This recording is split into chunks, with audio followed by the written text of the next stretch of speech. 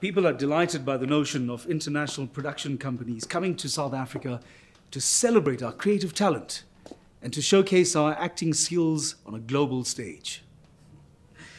Let's just take a trip through history, Mr. President. Let's go back to the early 1800s, when a bright young South African woman who was talented in language and dance was taken to perform in London and Paris. She became the talk of the town. People paid just to marvel at her. She was known as Sarah Baartman, the Hottentot Venus. And no, she wasn't a professional artist. She was kept as an exhibition in a freak show that traveled through the UK. She was sold to an animal trainer in Paris and studied by scientists as a curiosity somewhere between human and animal. And when she died at 26 years old, she was kept as a museum piece in Paris. Nobody ever knew her real name.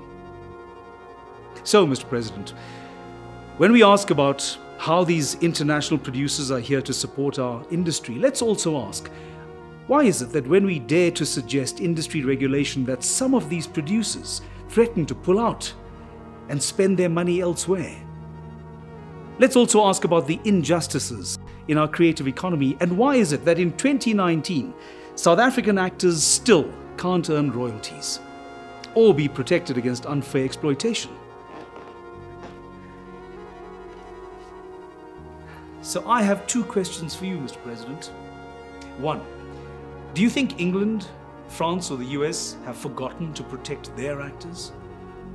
And two, when will you sign the bills, Mr. President?